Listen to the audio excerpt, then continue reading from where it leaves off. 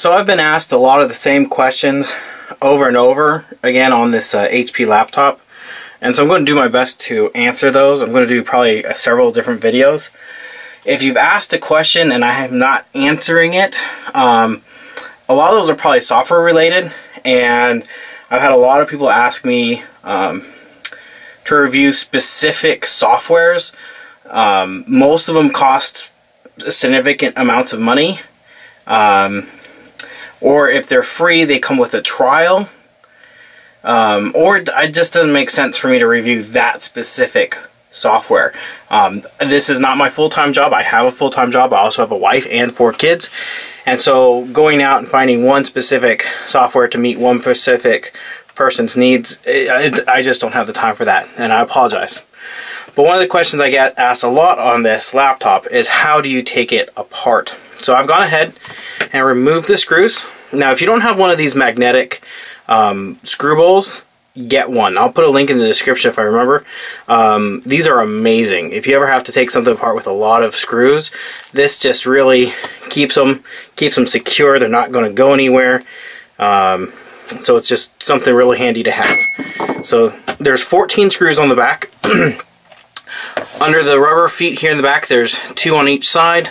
There's 2 covered up by the battery, and then there are 8 others throughout the base of the laptop. Now when you take it apart, on this side, because of the ports, you actually have to take this side off last and put it on first, because the video ports stick out too far for you to try to pull it off without breaking anything. So I start on this side. It just has the one USB port, and I start over here by the hinge. I'm sorry, this is going to be kind of hard to do. Let me adjust my camera a bit. The space in which I work, my office, is very tiny. It was a closet, and so I just don't have a lot of room in here to work. So your best thing to do is just start over here by the hinge, and you just pop it a little bit. You see how it just separates there a little bit? And then you keep working your way down the hinge. Now yours may be a bit stiff the first time. I've taken this apart now a couple of times, so it's a little bit easier. But once I started this hinge the first time, it came apart pretty easy. And as you work yourself down, then you kind of lift it off, because you want to kind of lift it to the point where it's kind of folds around these ports on this side.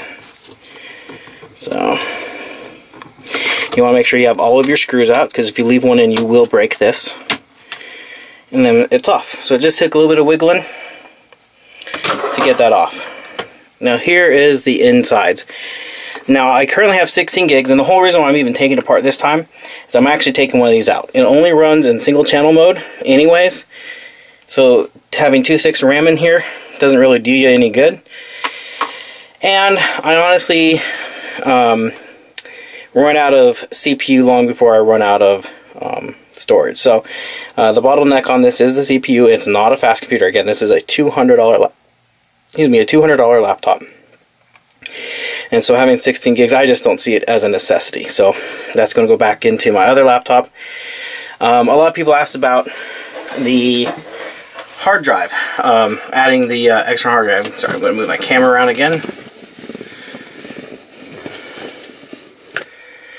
Okay, so this is where my SSD is stored on this particular system. There you go. And I have,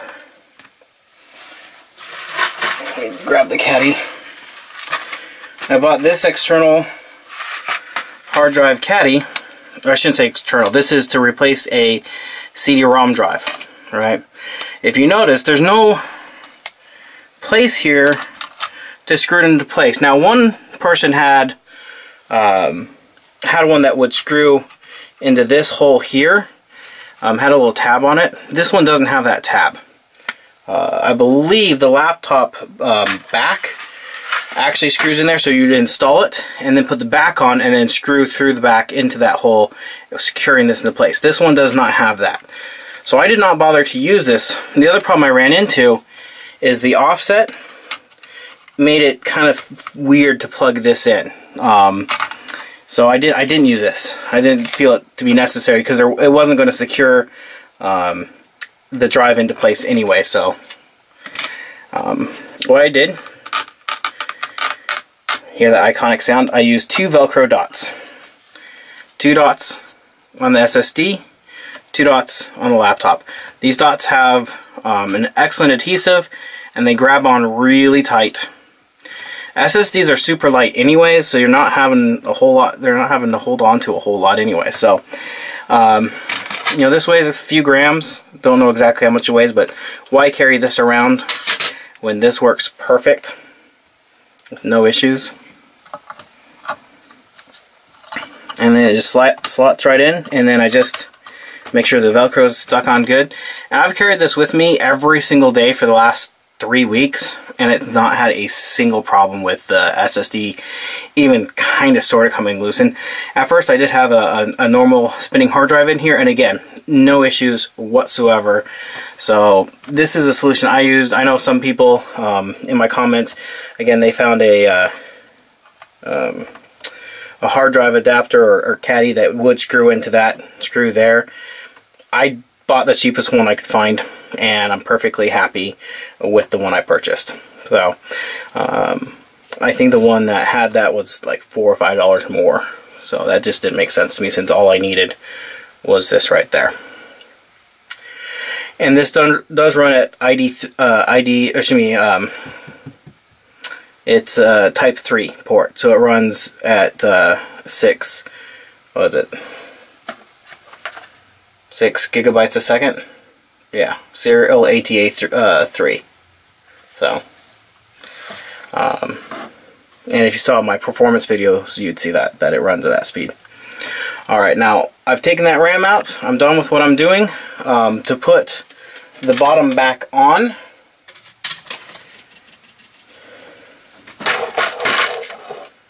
and this is actually kind of funny. This laptop is so funny to me.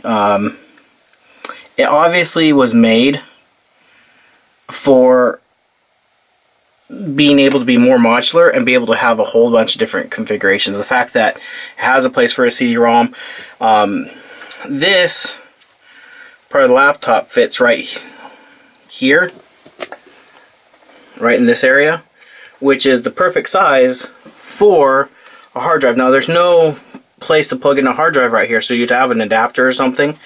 I think this is actually the storage here. I think this is the 32 gigs of storage, so I haven't taken it off. I haven't really looked at it much. I think that's what this is. I might be wrong. Forgive me if I'm wrong, but it's not the wireless, because the wireless is here. CPU's there, memory's there, and it's not a sound card because that's built into something else on the motherboard. I mean, they wouldn't have this big of a card for a sound card on this laptop.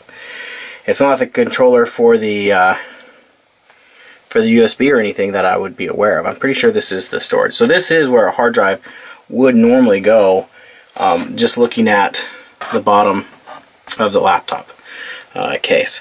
And you can see it's also kind of lined up for a CD-ROM as well. So this looks like it could be a lot more modular for HP. So I just find that very interesting. I haven't seen any of their other laptops have this exact base. So I might be wrong, but it's just something interesting when pulling this apart, how it looks like that base could be made so much more modular than it is. So let's go ahead and go up again a little bit. Again, I apologize for moving the camera around. I'm just trying to show you as much as I can, as closely as I can.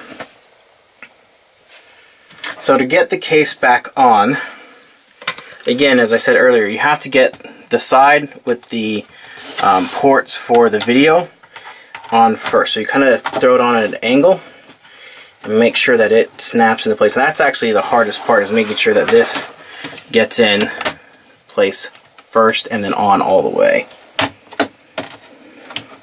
And it hangs up on the HDMI port the most. So I'm going to pull this off camera for just a second so I can get up close. You just kind of hinge it into place.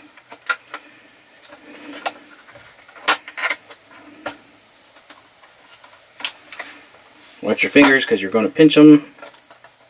Oh, and I'm stuck on the HDMI port. So I'm doing this off camera. There's just enough room in front of the camera. There we go. Okay. So, as I said, it catches on the HDMI port here pretty bad. If my camera won't focus, there we go. So you want to watch that. Once you get it around the VGA, it fits on just fine. And then we just go back around and snap it back into place.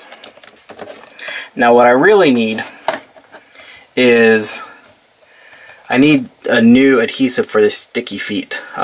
They don't hold on as well as they used to. All these screws fortunately are the same size. I had unscrewed this before I started the video just because I figured that wasn't anything anybody wanted to watch. But I'll go ahead and make you watch me screw it back in if you wait this long, because what I'm going to do at the end of this video is I'll power it on. Just make sure everything works, and you'll get to see how long it takes to power on from the SSD. Now I am booting from the SSD and not the eMMC storage, so I am booting directly from that SSD I installed. The eMMC storage is still on there. I haven't unplugged it or disabled it or anything. I haven't deleted anything off of it. I might maybe throw my MP3s or something on there just to have some more stuff on here to store.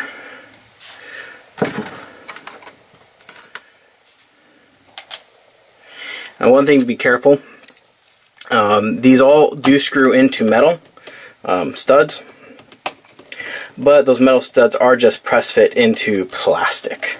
So you want to make sure things are snug, but you don't want to over tighten anything. You will strip it out. These screws are pretty good. I've had this open now 4 or 5 times, just messing with it, recording videos, that sort of stuff, and I have not stripped one of these screws yet. I've had other laptops in the past, namely I had a Dell M3800, and that had these tiny little Torx, I want to say they were T5 screws, just teeny tiny little things, and if you breathed on them funny, they stripped. And I tried to call Dell to get replacements, and it took me a good 9 or 10 attempts to finally get somebody who could get me the right screws, because I just kept stripping them over and over again, because I had to keep opening up those laptops because they were just a pain in the neck. I was working for a company. These weren't my personal systems. So I ended up ordering 200 of those screws, and it cost me, I mean, they probably cost me 75 cents a screw for these. I mean, they were just teeny tiny little things. And yeah, I went through every single one of them. Every single one of them. And I had to, the worst part was is you'd strip them screwing it in. I mean, if you just put the lightest pressure on them, they'd strip. And almost done here.